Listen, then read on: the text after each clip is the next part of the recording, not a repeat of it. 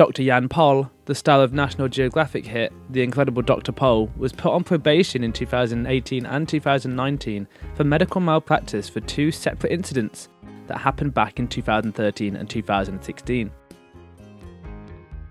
According to the Michigan Court of Appeals documents, the 77-year-old was found guilty by the Michigan Department of Licensing and Regulatory Affairs after a viewer of The Incredible Dr. Pol filed a professional complaint against a celebrity veterinarian. As part of the court report, the veterinarian celebrity served probation from August 4, 2018 to August 5, 2019 for negligence and failure in his care of a dog and a horse. In 2013, Pol spayed a dog named Athena. The state accused him of malpractice after he failed to intubate the dog into its windpipe or place an intravenous catheter. He was also accused of not electronically monitoring the dog and not wearing a cap, gown, or a breathing mask during the incision.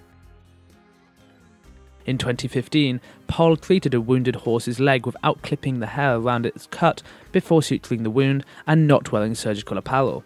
As fans know, along with his wife Diane, Dr. Pol started an animal clinic by the name of Pol's Veterinary Services in Weidman, Michigan in the year 1981. It was only in 2009 when Charles came up with an idea for a television series.